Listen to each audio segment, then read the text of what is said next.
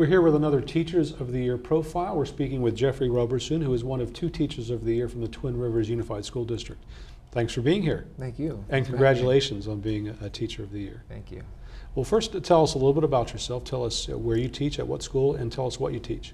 I teach 4th grade at Woodridge Elementary out in North Highlands, and it's a fabulous program, a great group of people and teachers there, and I'm just really honored and pleased to be a part of that program.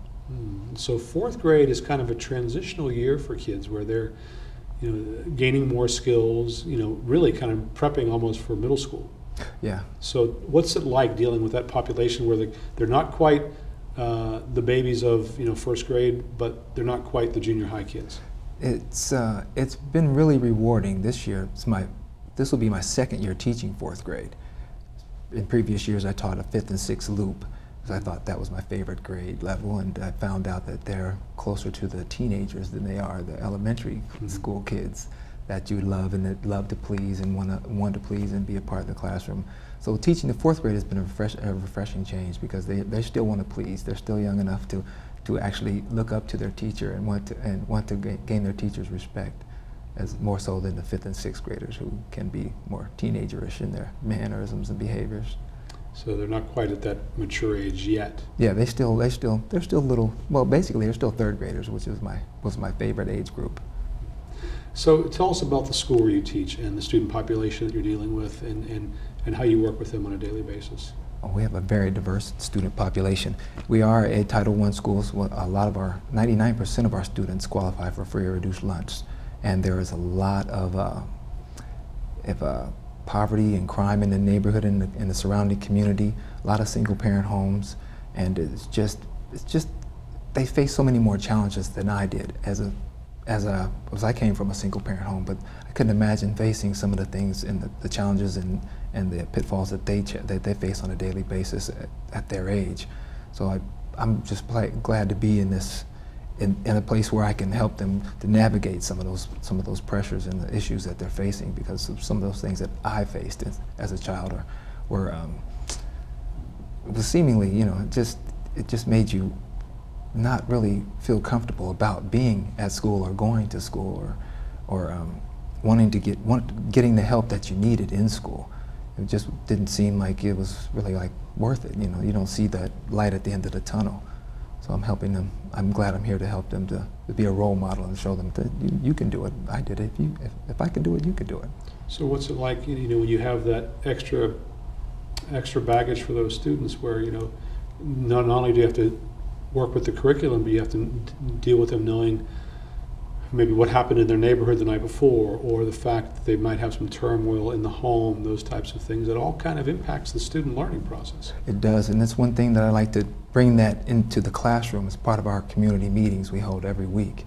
So we talk about issues that affect not only our learning in the classroom, but things that stressors outside of the classroom that we don't see how it affects our ability to learn and be engaged in the lessons in the classroom. So we talk about those things, and we discuss different ways of dealing with it and different avenues to get help in dealing with some of the pressures that they face.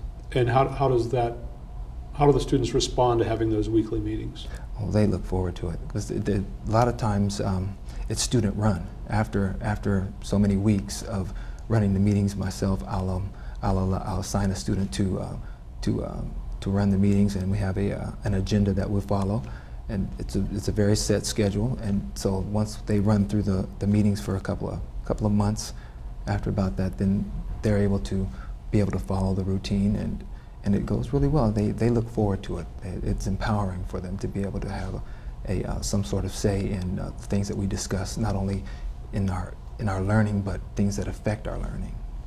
So you're working in kind of a tough community, and so you might have some students who might have a little trouble getting motivated because of either internal or external factors. What are some of the special things that you do as a teacher to really get your students motivated and excited? Well, when I was a student, I was the class clown. So I bring that to my teaching, and I'm able to infuse what we do in the classroom with a lot of music and fun activities. So for instance, instead of reviewing our homework, which we do every day, instead of sitting down and just reviewing the homework, we play a game show. We have a game show hosted by Mr. Roberson, and myself. It's called Oh, I Get It. And so we review the homework and we look for those aha moments. And it just makes it fun. I just have a script, a basic script that I follow, and and we just have a good time with playing with what we learned and what we're going to learn. That's interesting. So they probably look forward to the game show. Oh yeah, yes we do. We have sometimes too much fun. It's kind of hard to reel them in sometimes, but I find that it helps because they never know what's going to come out of my mouth or what's going to happen next. So it's easy for them to be engaged in what's going to happen or what's going to come next.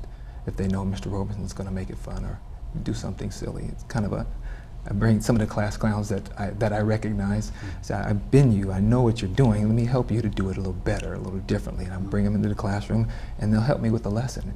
And it becomes like a Martin and Lewis kind of thing, interacting going on in the classroom, but at the same time we're learning about ourselves and how we can better address the needs of some of the students who need help and the students who don't need help seem to have a good time with it as well. Yeah, fun.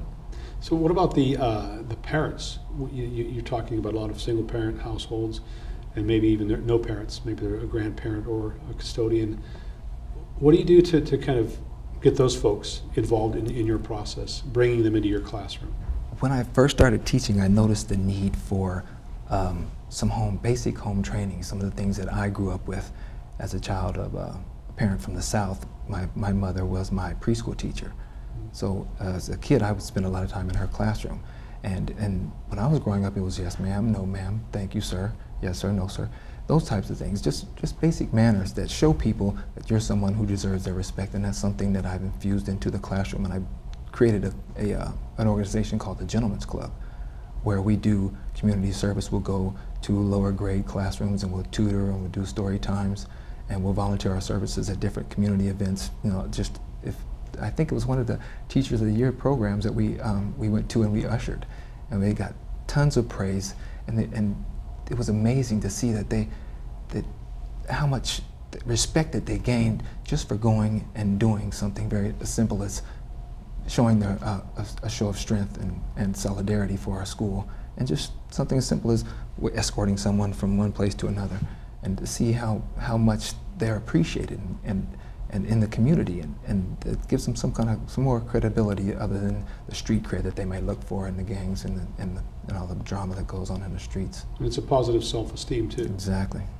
It definitely has some meat to it. Oh yeah, and it goes a long way in learning about themselves and how the actions that the way they portray themselves has a direct effect on how people perceive them.